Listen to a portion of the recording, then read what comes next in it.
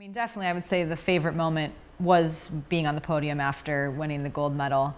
You know, just such, you know, an incredible moment in my life. It's one of those things, it's like a dream. You know, you didn't really think it was going to happen, and then it did. And it was so cool being up there with the medal on and the flowers and our national anthem playing. And I mean, I always have loved the national anthem so much. I'm a very patriotic person, and I think that was just really special. And then I think when I was on the podium, looking up into the stands and seeing my family there, and my boyfriend at that time, now fiance, but seeing them all there was really special because they've been such supporters of me my whole life, and to be able to share that experience with them was wonderful.